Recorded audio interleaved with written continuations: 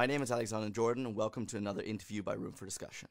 We are deeply saddened we cannot be at our usual home on stage at the UvA, but that has not stopped us, and we would like to thank UvA Radio for hosting us. We at Room for Discussion remain deeply committed to providing a platform to show students different debates and opinions, something that is especially important in these very strange times. So please, on this Facebook Live, leave your comments and we'll try to get them as part of our interview. But today, joining us via the ever-innovative Zoom is Professor Arnoud Boot. He is one of Holland's most prominent economists, a professor of corporate finance and financial markets here at the UvA, chairman of the European Finance Association, member of Financial Economists Roundtable, and former chairman of the Bank Council of the Dutch Central Bank. More recently, he is the initiator of a letter to the Dutch cabinet signed by now more than 100 prominent economists, including professors and bankers, criticizing the Dutch cabinet due to their rigid stance during the EU negotiations in providing financial aid to southern European countries. We couldn't think of anyone better to have on to help us understand everything that is going on. Thank you, Professor Boot, for being with us. Good afternoon. Good afternoon. So maybe interesting for our listeners is that Room for Discussion was founded in October 2008, so right in the middle of sort of the last financial crisis. And it was our goal at the time to help explain to students what was going on, because things were happening at a very fast pace. And I actually dug back into the archives and I found that on October 6th, we had you as our very first guest of Room for Discussion. So now, 12 years later, are we having a little bit of déjà vu? Professor, did you feel the same? It looks like. Yeah, it looks like. And actually, I remember 2008 very well, and also Room for Discussion, because Maurits Kruithof was one of maybe the initiator. Yeah. He came into my room the days before, and he said we need to have a discussion forum, and that's how we decided to have it. And it was from the immediate start a very big success. And it has remained a big success over the last 12 years, even at moments that there was not a big crisis. But now we are back at a big crisis. So this is indeed déjà vu. And crucial that Room for Discussion exists. And so the feeling at this moment, how does it compare to, let's say, September, October of 2008? So I was very young, but for someone now being on this platform again, how does the feeling compare? Yeah, it is. The feeling is different. Huh? It's different in the following sense. It's my life was. It has some similarities in my life, meaning the explanations, everything that you need to explain, what is going on. You see immediately the same backlash on yourself that you have to explain everywhere what's going on. Yeah. So on Sunday I was on national television, on Tuesday night explaining what's going on. And that was identical in 2008. Every day had to explain what was going on. The feeling was different basically in one way. It was the financial crisis in 2008. And 2008, actually the feeling, it was a very desperate feeling in a sense, because the financial sector, it was as if every foundation had fallen away.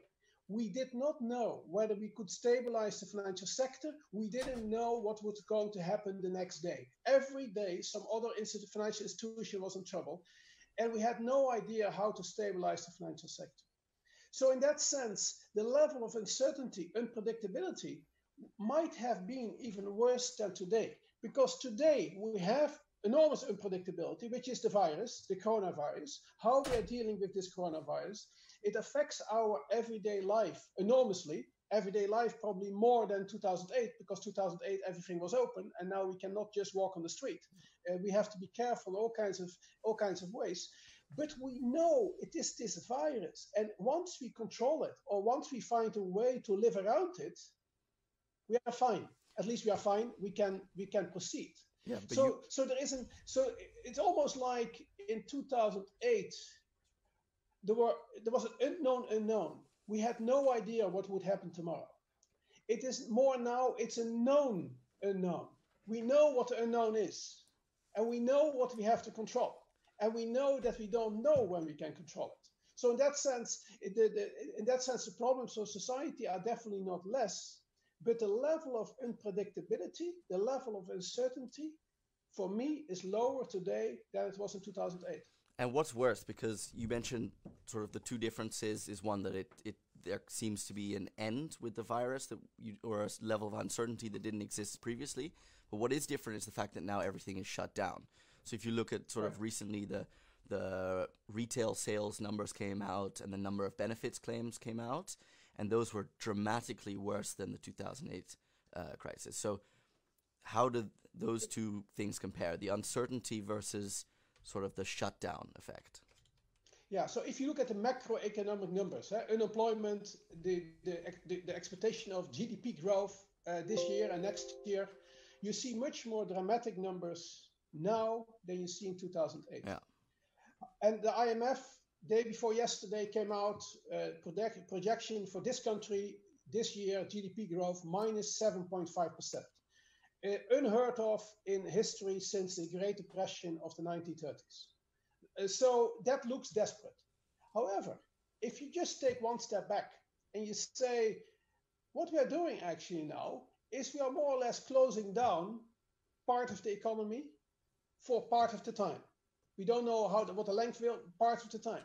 And if you close down an economy for 1 month, let's assume you do totally close for 1 month, that's 8.3% of GDP if you close it down one month. So in that sense, getting to a number of minus 7.5% this year in terms of GDP growth is absolutely normal. It can be expected. You slow down, you close down the economy for 1 month, it's minus 8.3%. We don't close it down totally, but we close it for more than 1 month. So that number doesn't say much. If you stop today and you restart tomorrow, you're going to miss a particular percentage of your GDP. But that is not always the case, right? Because there are some things that are shutting down now that will not reopen. The businesses go out of sale, the entrepreneurs that lose business. The question is not, are we desperate because we're losing 7.5% this year? No, we shouldn't be desperate, because if you close down the business for a while, you get to minus 7.5%. It's not like a normal recession or depression where the economy is in a terrible state. For one reason or another, the whole economy collapses. You have no idea on how to solve the economic problems, like the depression of the 30s. People had no idea how to restart the economy because the problems were massive, coming from everywhere. Nobody knew. It was just a very bad government, bad economic situation, etc. If you look now, and if you would tell me that in 7 months we have totally solved how to deal with the virus, if we would know that today, in 7 months. So I'm not sure whether that's good or bad news. In 7 months, we know how to deal with the virus. We can make an economic plan. We are organized, and we get the economy restarted. And 2 years from now, we know we will all be fine.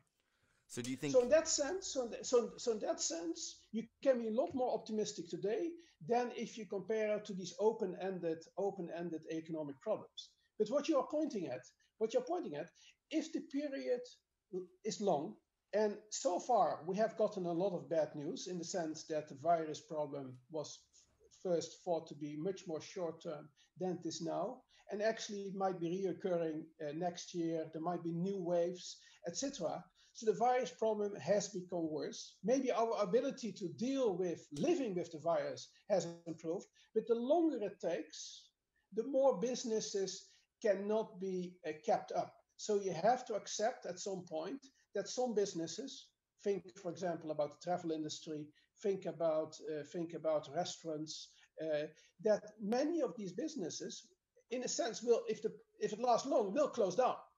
Yeah. But most of them, you know, that when the economy starts again, they will reopen. New owners. We will not have lack of coffee 2 years from now. There will be real coffee stores. I'm not talking about the Amsterdam coffee shops. The real coffee stores. We will 2 years from now, even if they all disappear today. 2 years from now, if the economy would reopen, we have coffee stores everywhere within 2 months. So you really have to worry about businesses where there is knowledge inside, where 1 + 1 is more than 2. So like ASML, one of the big Dutch ship machine producers. if that business would fall apart, you cannot put it back together easily. So that would be a lasting damage. So the key policy measure of the Dutch government has to be that wherever there are businesses where 1 plus 1 is more than 2, knowledge intensive, particular types of collaboration, real solutions in a collaboration as a business, those businesses need to be accommodated because those can produce massive long-term damage if we let them go. Okay, and you mentioned the part about Europe now having a plan. Do you think European leadership is now better prepared than, let's say, what happened in 2008? No, yeah, I was talking about a plan that if you tell me 8 months from now the virus, we know what to do. We can make a plan, a national plan, and hopefully we are smart enough that we pull along. We show some solidarity with the rest of Europe, because the internal market. You can look at for the moment from an economic perspective, apart from the social issues. The internal market is very important for Dutch businesses, even small businesses. Small businesses export an enormous amount to every other country in the European Union. So the internal market is crucial. So we have an interest in not just solving our own problems, but solving that problems in other countries get sorted out as well. So you can have a national plan. You can have a national plan how to get out of it, but make sure that you look at other countries, that you stand shoulder to shoulder, and that you make sure that all countries can take at least the minimum necessary measures to get over it. And that's basically the whole discussion of the last few weeks, where the Dutch government had a diplomatic failure. The way they had the impression they had given, and they had done a lot more than just impression, but the impression they had given was totally the wrong impression, because there is a common enemy today, and the common enemy is this virus, and this virus affects every European citizen, affects every country, and we need to stand together in fighting this common enemy. And that's not the moment to say that some countries, and the Dutch government is right, that some countries should have improved their public finances last year, the year before. Yes, they should have. But the common enemy is here today. So how do we deal with the common enemy? And how do we not confuse it with blaming these countries with something they should have done last year? Yeah, so that in the end they did come, now the Dutch did agree to an agreement, and the EU works in that all countries had to agree. So Italy and Holland found an agreement, and that was signed last Friday with a 540 billion stimulus package.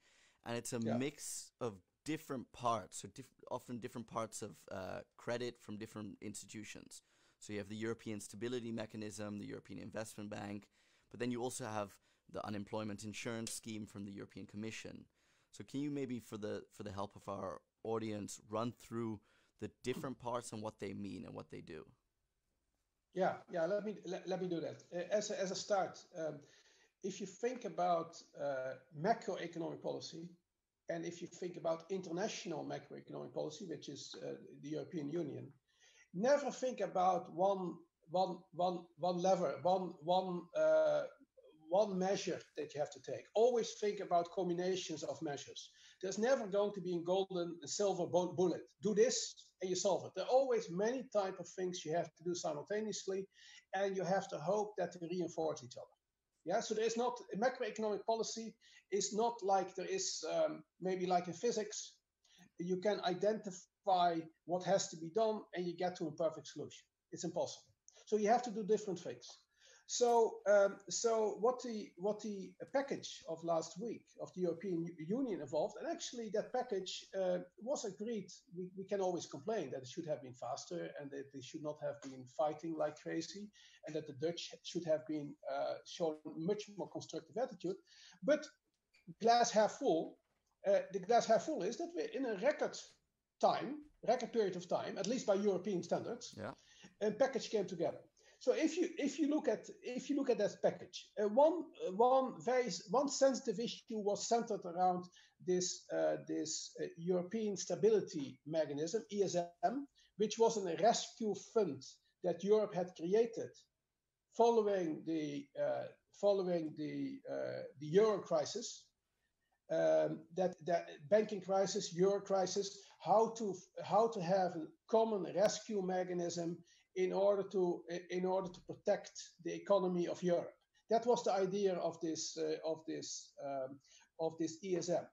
And the ESM basically could support individual countries, but by supporting individual countries, these countries should have agreed to restructuring measures of their own economy. Yeah. Can you maybe clarify those? There was a lot of discussion on restructuring the economy and that Italy has to get their books in order. But what does that practically mean for them? So one of the key issues was that the ESM, so this emergency facility, was designed for a different situation as this corona crisis. It was designed for countries that got into trouble, needed to be rescued by Europe, and needed in return to clean up their fiscal affairs, basically. However, we're not talking about countries cleaning up their fiscal affairs. We are today talking about how to deal with the corona crisis and how to make sure that the different countries in Europe, whatever their shape is, can basically spend the money necessary on healthcare that's needed, on all the emergency measures, and all the support measures surrounding this crisis.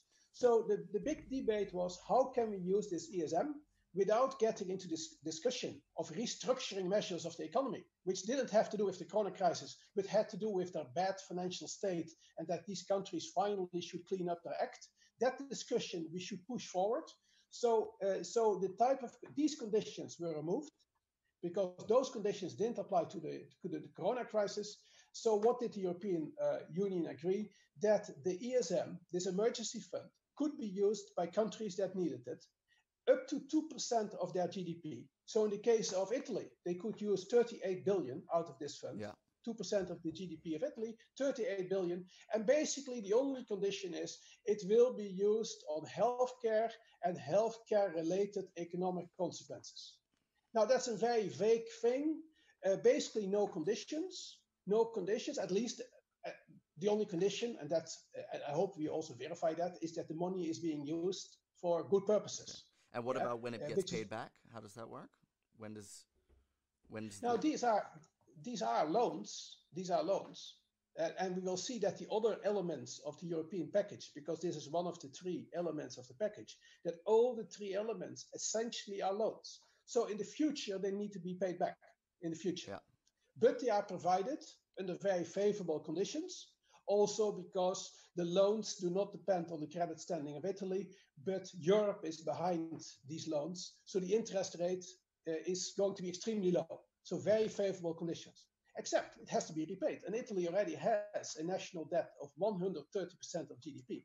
And this country has 48% of GDP. So Italy is almost 3 times more. And this is all on top of the 130%. And that we are not yet talking about the fact that Italy probably is not going to have a lot of tax revenue the next few years. So the 130% will go up anyway, even without this package. So will they will they have to borrow from the ESM? Because they've said that they don't want to. Yeah. So we are still talking about this 1/3 of the package. Since there was this debate the last few weeks, the nasty debate about whether Italy should restructure first before or promise to restructure before they could use it, Italy escalated in a sense its demands by saying, if you're making such a lot of fuss, we don't want it anymore. Yeah. And the only thing we want is that Europe gives us money commonly guaranteed by Europe as a whole, Eurobonds, which are a joint and several liability by every European nation. So we don't want the emergency fund anymore because the emergency fund is stigmatized. It suggests that we have done all kinds of things wrong because you try to impose all these conditions on us. So we don't want it anymore. So this was like an escalation of the debate. So once you get over the escalation of the debate, everybody gets back to his room and thinks over what's going on.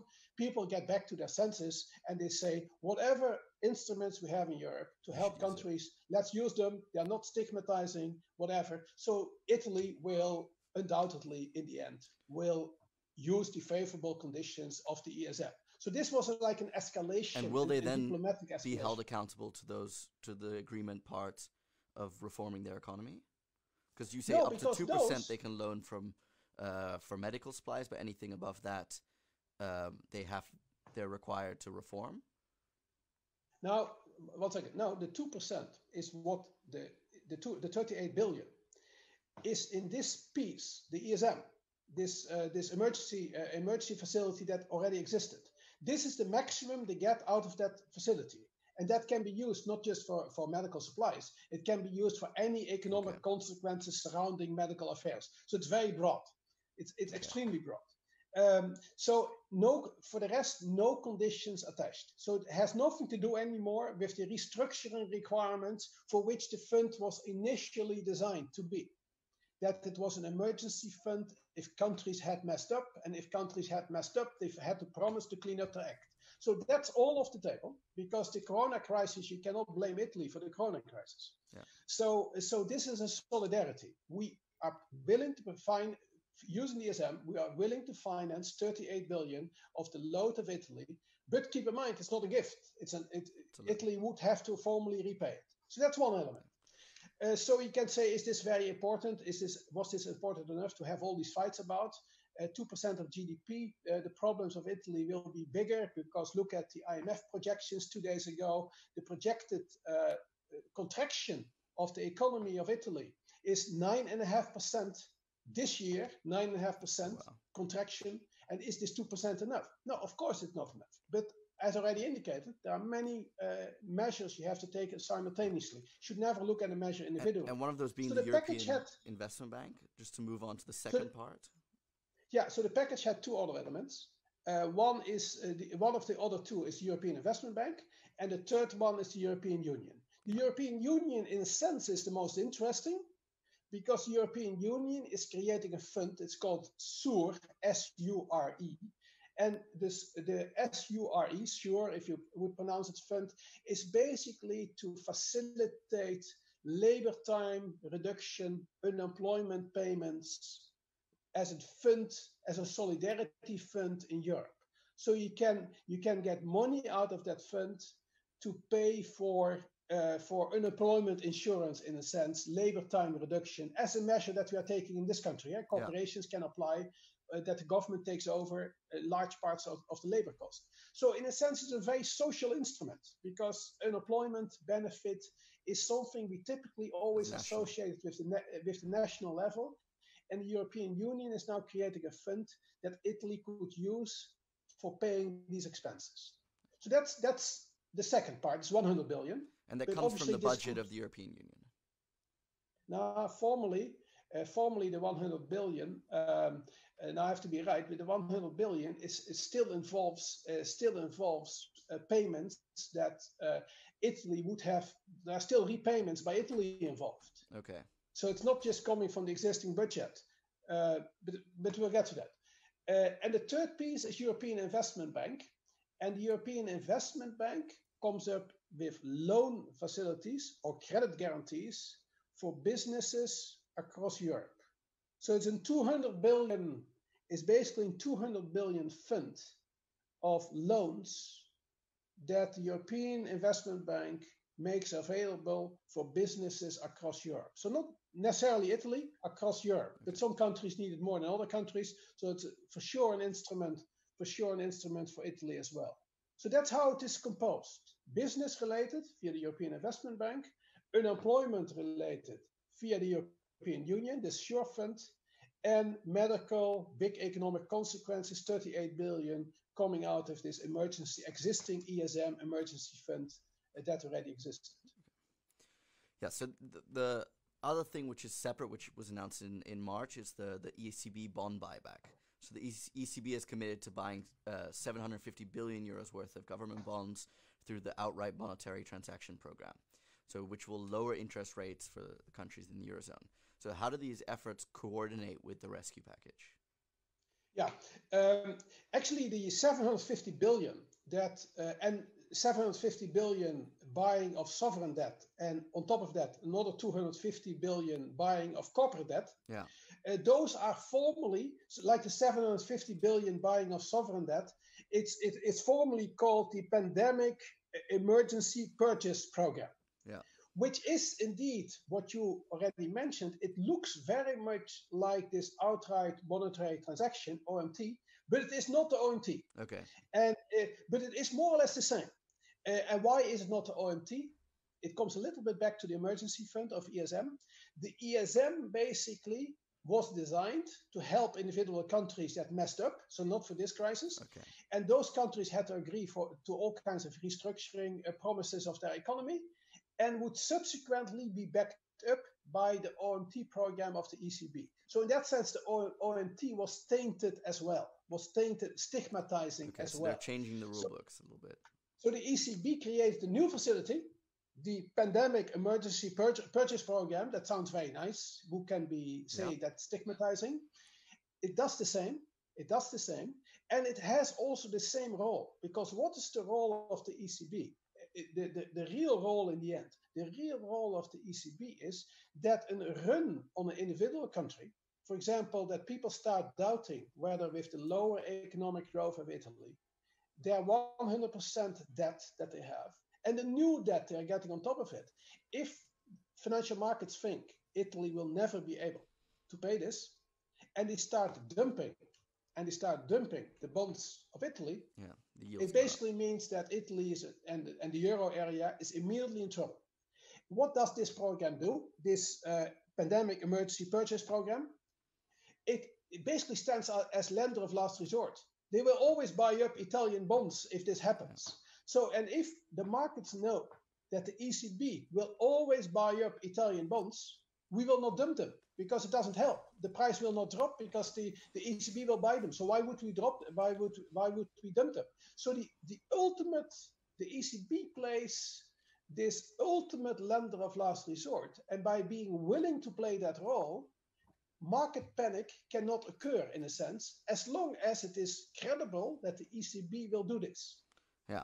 So what I find interesting, which is with the ECB and the deal reached Friday, is that it seems to be two parts, which is one part that it's practical, that it's trying to put money in people's hands and giving money to businesses, but there also seems to be very much a psychological aspect, so a sort of test of unity for the EU, and that credit markets react to that. So this second speculative part, when can we sort of expect to see if sort of markets call the bluff on, is the ECB going to be a lender of last resort or things like that? Yeah. So for the speculative part, in a monetary union, you will always need the central bank. The central bank is the only party with unlimited resources that, as long as we don't stop it, as long as we let it go, will always beat the speculators. Yeah. Because it can create money out of nothing. Exactly. That's basically what's happening. So for the speculative part, you always need the central bank. However, and here's the critical thing, and that's also what you saw in the letter by the Dutch economist, the ECB, which operates clearly to the benefit of particular countries like Italy, would get into great trouble if it becomes a political institution. If the North says, oh, you know what the ECB is doing? The ECB is just financing Italy. And Italy, let's put it to the extreme, can do with the money what it wants. It can buy, it can go on vacation the whole year. It can go, it can have a pension age of say 52 years. They'll never work there, and the ECB will pay for Italy. If that discussion would materialize like this, the support that the ECB has would totally disappear. The European governments and the public would not accept it. The ECB would become powerless in the end because people don't accept it. So what is crucial? What is crucial is that this package of 540 billion, this package by the European leaders that we talked about, that we just talked about, in a sense, what the European leaders say, and the European leaders, and these were finance ministers, but still European leaders, they have to be accountable to national parliaments. They have to be accountable to their people. The ECB does not have to be accountable. The ECB is independent, but the national leaders have to be accountable. So by being accountable and by telling the public, we collectively as European leaders stand ready for this package of 500 billion to help each other, they basically give legitimacy to the ECB, that their attitude is in line with what the ECB has to do. And if that's not in line, the ECB get in trouble. Sooner or later, the public turns against the ECB. And the market will react to that. So Yeah. how are we not seeing that somewhat? I think in the last few days, sort of the Italy's 10-year yield is at a 4-week high. So there is maybe a sense of feeling that the ECB is not really getting that mandate, or the unity in the European Union to tackle this issue collectively is not really happening. Do you think? Yeah, there is obviously the euro. If we had to decide today whether we would create a euro the way it has been created, we would never have done it. So the monetary union, the way it has been put together, was not a very good idea, in my opinion. Yeah, because sooner or later, as we have seen, not just today, but we have seen it with the sovereign crisis a few years back, and also in the banking crisis, you see that it is very difficult to keep the whole thing together. So there is an uncertainty in the market, which has been muted, fortunately for now, muted. So it has been depressed, it has been pushed down. There is the discussion about the sustainability of the Eurozone will be with us for the years to come. So we will get into discussions after this crisis, hopefully not before, because it doesn't help to have this discussion today. We will get in discussion. And it doesn't help to have populist leaders in different countries, because these populist leaders, what do? If they have a problem, they always try to blame Brussels. So they try to create common enemies. It's a little bit like Trump in the US. Yeah. However, what's the big difference between Trump in the US and Europe? In the US, you have one central bank, one currency, and that currency is even the reserve currency of the world. So Trump can do whatever he or he wants. The dollar will always be the dollar of the United States. Yeah. California will never choose to get out of the dollar. So this one-on-one support between central bank, currency, and being indispensable. The dollar is indispensable. Euro is the currency of 18 or 19 countries, and it's any one country is not a currency. In a sense, the currency is a foreign currency to every individual country. And in the US, the currency is one-on-one with the country. So we have an enormous friction in the Eurozone. And that has not been resolved.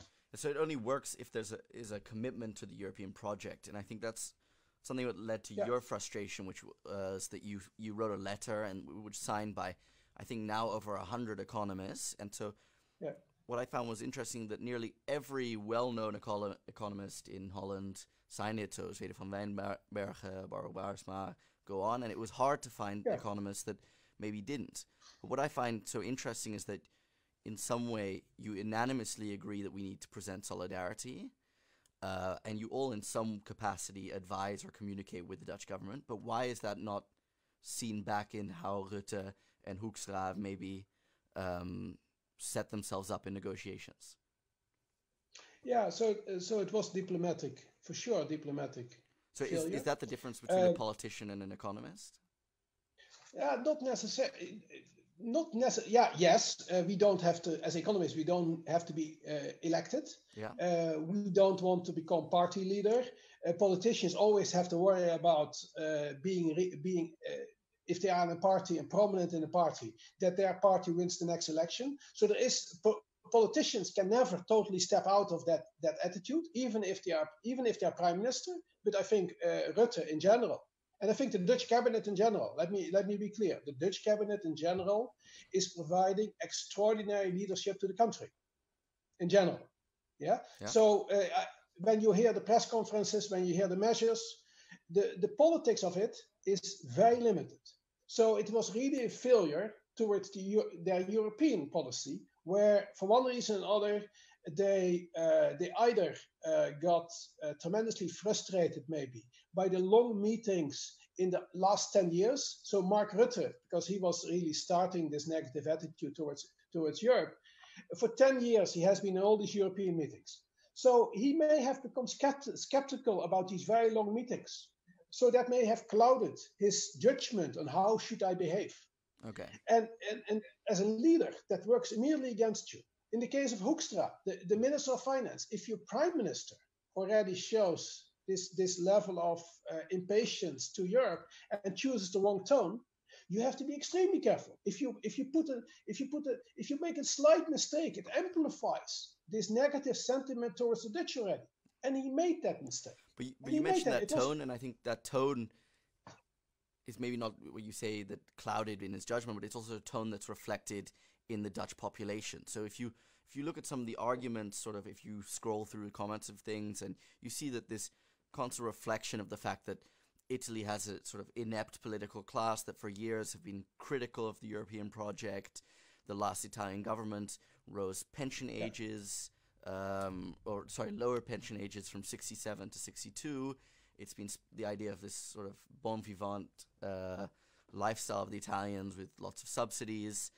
And I think then they compare it to Spain, which has been able to make significant economic and fiscal progress. There's this idea that Italy is a lender that is not to be trusted, and that we cannot give a carte blanche to them, and we should be requiring certain requirements from that. I think it's often mentioned the Calvinist nature of the Dutch. So is it not a political reflection of what the country thinks? But I think, yes, and I think the population at large definitely has a point. Italy has been irresponsible. And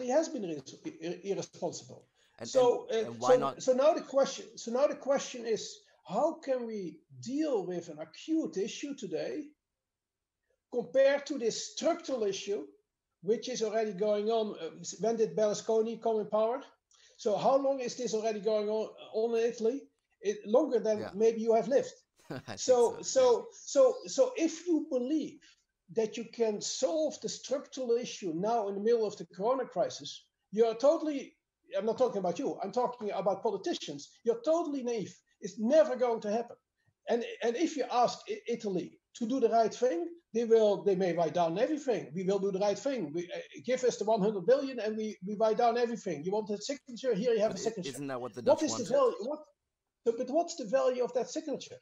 We cannot send an army to Italy if it doesn't behave. So you really have to think now in the corona crisis, how can we stand shoulder to shoulder and at least try to get out of this friction, this period. And next, yes, immediately on the table is what to do with Italy in the longer term. And not just Italy, because unfortunately we have a few other problems in the European Union as well, but Italy is a big country. So I'm totally sympathetic to Dutch people that say we should not be, as Netherlands, be the lender of last resort of the rest of Europe. Everybody in the European Union should take his or her responsibility. I'm in total agreement. So that's also why I don't want Eurobonds. Because Eurobonds, for sure, as a perception, means joint and several liability to each other. Yeah, but is the ESM totally not the one similar? perception. That's also mutualized debt. The ESM, the European Stabilization Mechanism. Absolutely true. But now let's take the other extreme. We don't give Italy a package. Italy or whatever, these countries. We don't come with a package. Italy is just borrowing from the ECB. Okay. Is borrowing via the banking system, target 2. So in a monetary union, Italy has borrowed from the rest of Europe. It has. I cannot change that.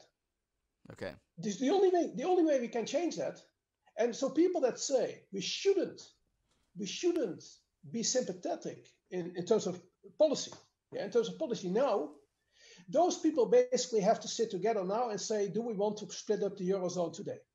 And if the answer of them is no, we should not split up the Eurozone today, then you have to come up with a package, because if you don't come up with a package, all the money will flow via the ECB, it will still be our money. There's really no difference, except that you have implicitly chosen to split up the European Union. You have implicitly chosen.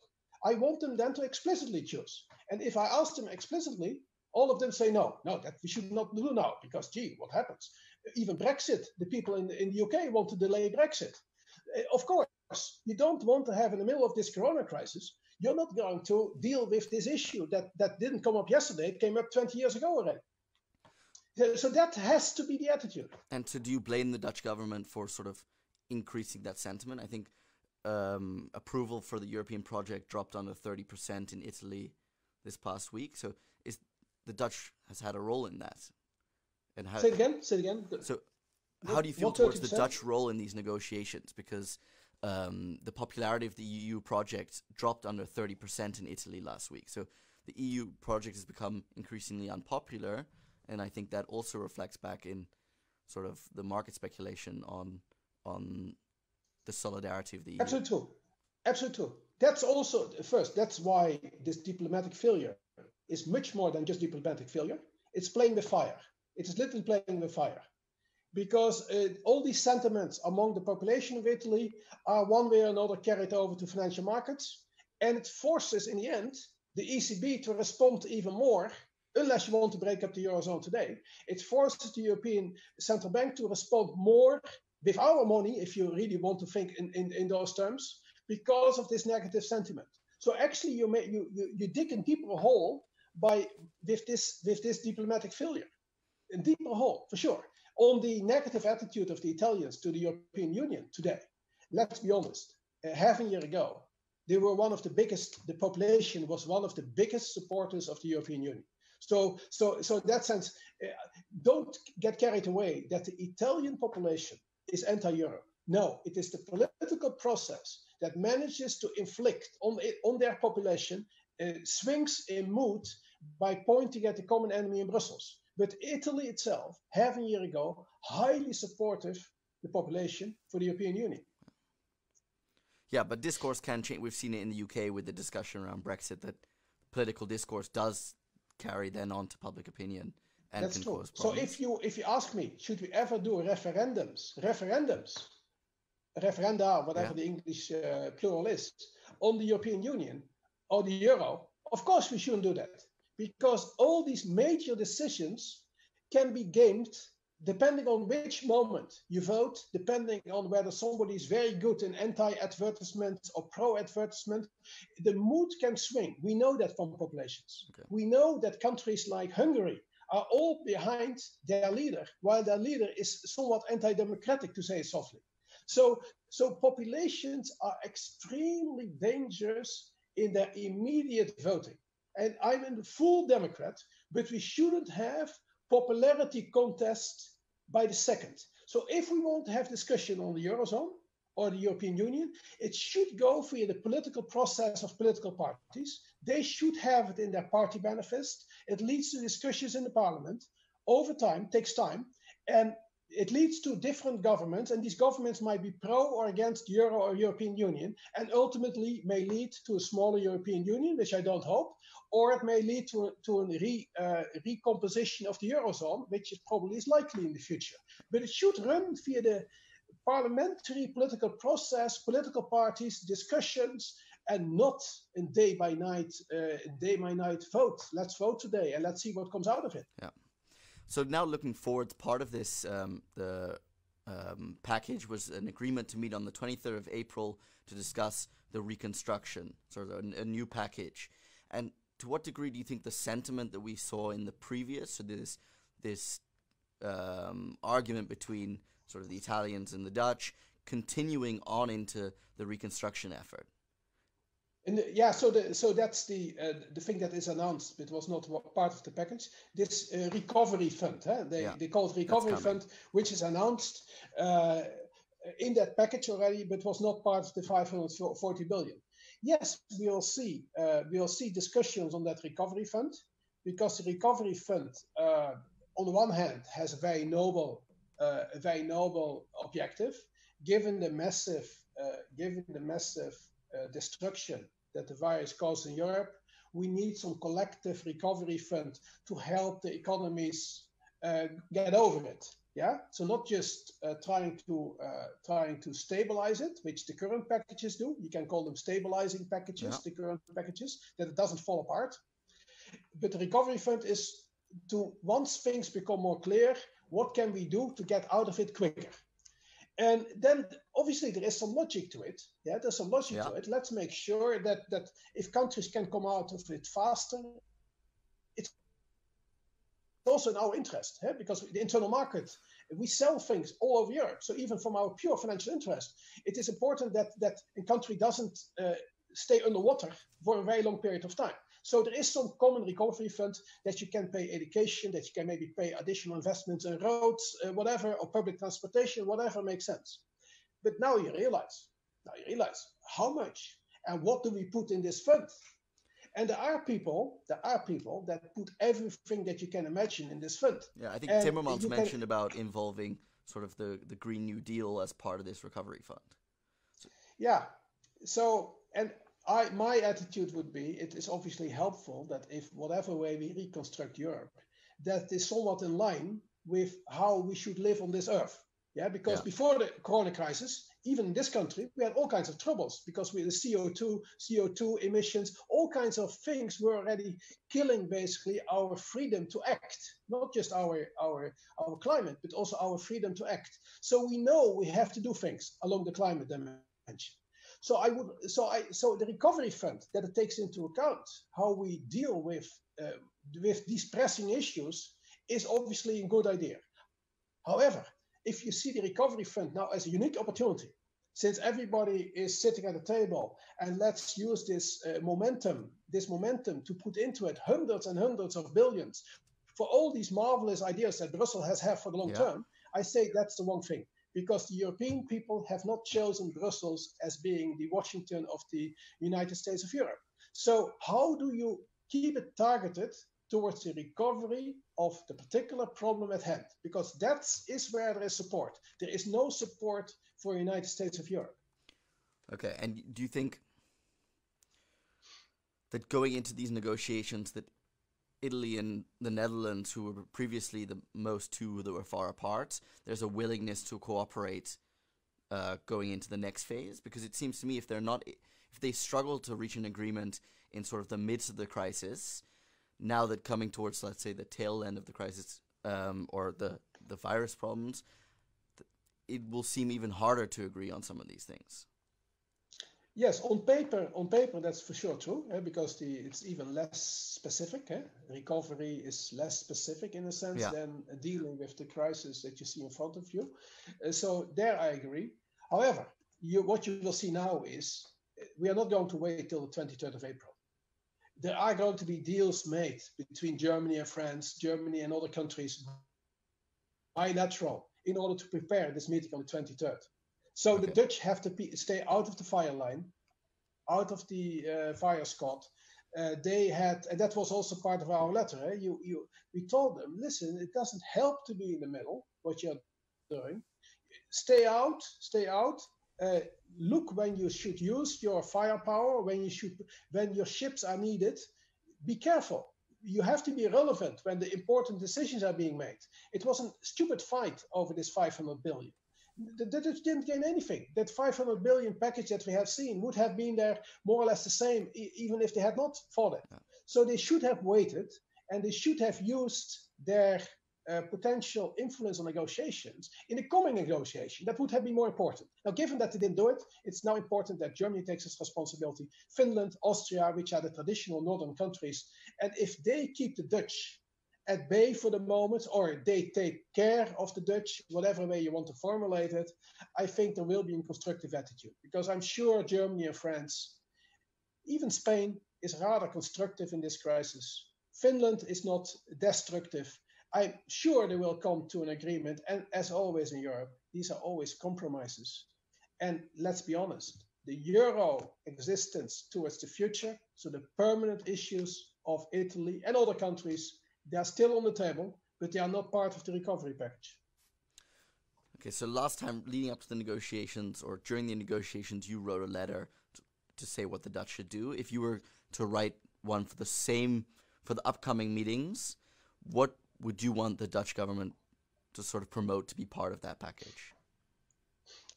First, I wouldn't write a letter. A public letter, which I did, I had never done in my life a public letter. And the only reason I wrote this public letter and we had published all over Europe and all kinds of newspapers, LPEs, Italy, we had it published. So we had published all over Europe.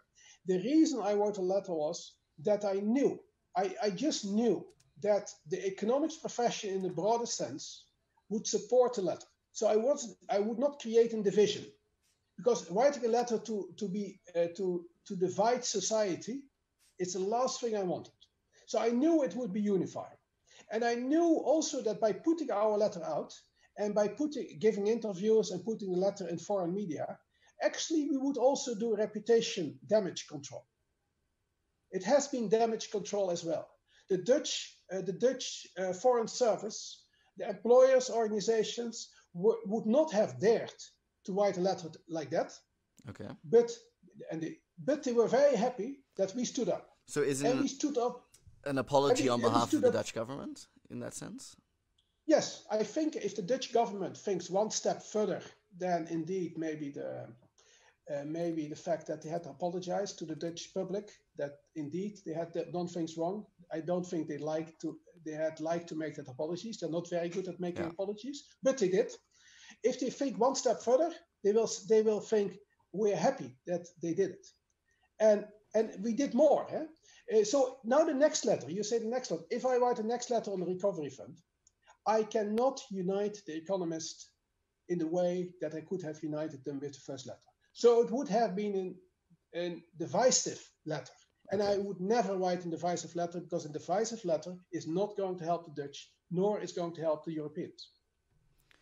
Okay. So and now the question is why? Why is the divisive letter? Because the view of Europe, whether we can be a United States of Europe, or whether it's impossible and we have to get to readjustments of the Eurozone, the view on Eurobonds, whether Eurobonds in the end are a good idea or are a terrible idea, their economists differ. Okay. They differ. They didn't differ. But that was part of your letter as well, right? The promotion of Corona bonds? No, what the letter said was the primary mechanism should be via this ESM, this emergency fund. What one could think of is, as long as we do not consider it mutualization of debt in Europe, as long as we don't consider mutualization of debt in Europe, we could think of crisis instrument only dedicated to the crisis that collect, mutualize that portion. And that's the Corona bond. But now think about it. And why did I write that? Why was it added? It was not because that was necessarily my desirable instrument. No, my desirable instrument was this ESM, and let's stay away from Corona bonds. But if you and I, and you are another economist, if you say people will understand that this Corona bond is a temporary thing, only for this crisis, nothing else, people will understand. I could not be against that. Only for this event. It's almost like the same as the emergency fund. The emergency fund is also only for this event. I couldn't be against. But my attitude was the Corona bonds will, for other people, they will read Euro bonds. They will say they'll see it as a precedent. So that type of discussion. So I would have left it out. However, I would have half the economists behind me if I would have left it out. While their interpretation, like it's only for this crisis, if that would be the perception by everybody, I would not be against. So you see how I could collect every economist without getting in a discussion of permanent mutualization of existing debt, all these things out of the window. Okay, thank you very much. It's been very clarifying. And I think now rounding up the last part sort of that I'd like to ask you is that you speak to a lot of your colleagues in different countries, many fellow economists that you're in contact with. And when you are in this current circumstance, what are the things that worry you and what are the things that give you hope? When you speak to your colleagues, what is those two things? Yeah, what definitely worried me was that by being daily, we are daily on video calls with Italian, German, US colleagues. We have this literally these six people on a daily basis where we communicate on policy and write, and we are currently writing the next policy letter. And those six people were in contact with all kinds of other people, because the economist community is a worldwide community. And as an international economist, on a daily basis, I talk to everybody. So I heard the sentiment coming out of all directions, And that was one of the reasons I came to this letter. Yeah, I knew there was something to repair. If I had been disconnected from the international community, I would not have felt this total misunderstanding of the Dutch as deeply as I could now feel it. So that was the biggest worry I had to deal with, and I knew I had to act. Yeah, and I think looking back, it's hard to have done it more successfully. It was very successful. I'm worried about the euro in the long term because I always have been worried about it. We have national governments, we have national parliaments. The European Parliament is not in sight of the average European. We have all these populists in government all over the world. So we have all these divisive mechanisms all over the world, and also within the European Union. For God's sake, how is that sustainable with a monetary union, where the degrees of freedom are relatively limited? You have to stay close together in a monetary union. If the European Union, without monetary union, European Union, the internal market, we could have different currencies. With modern technology, it just doesn't make any difference. If you're a small business and you export to France and you have to have a different currency, this is automatic with modern. You don't need to have the same currency. So I didn't understand the urge to get to the same currency. And the symbolic value that people saw in it, now we have seen the symbolic value. It is rather divisive than it has been pulling us together. Yeah. It almost had a different effect. So this is the biggest worry I have. How can we preserve the European Union, which stands for everything? And we didn't need the single currency for the European Union, and not even every country is a member of the single currency. So how to preserve the European Union, and how not to have the European Union messed up by the monetary union?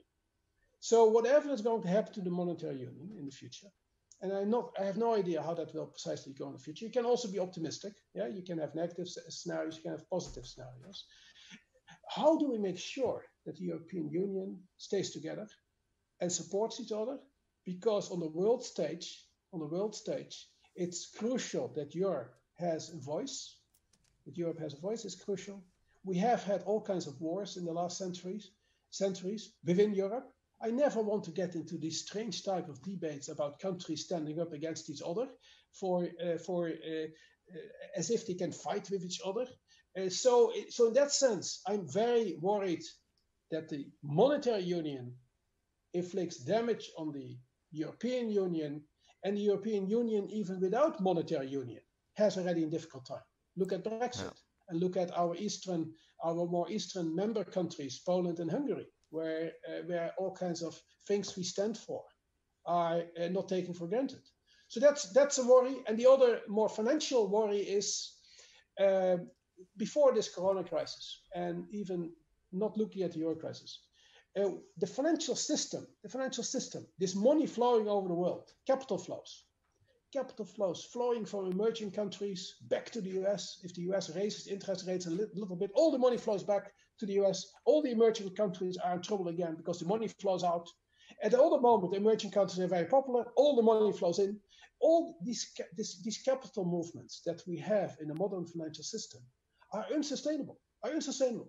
So how do we redesign the financial system, that the financial system, just by its own dynamics, causes all kinds of damage on the real economies, We haven't solved that problem either. So the euro, the financial system, the European Union, so how we get along and how we get this unpredictability controlled, those are my worries. And those things we have not solved. We need anchors. So we need really anchors. We cannot have everything being loose like these capital flows. And the strange thing is, the last thing I say on this is, one of the 4 freedoms of the European Union, the internal market, was free flow of capital. Yeah. But the free flow of capital is also one of the reasons why the European Union and even the Euro, particularly the Eurozone, had great difficulty. All the money flowing to the Netherlands and Germany when there is a problem in the south. It's the flowing of money, free capital movement sounded great. Let's not have any capital movement barriers, but we need some anchors. It cannot all be loose. Interesting. Thank you so much, Professor Boot, for your thoughts. I think they're as well, 12 years ago, you were a great help to Room for Discussion in helping explain what's going on. And now here, 12 years later, even though in unhappy times, you've been a great help. And I'd like to thank you for being a fantastic guest. I'm afraid that we're now sort of out of time. And I hope to hear you soon. Okay. Thank you. Hey, good luck, and crucial. Debating is the crucial thing. University should be the middle of debates in society, and you have done a great job. Thank you. Thank you very much. Bye-bye.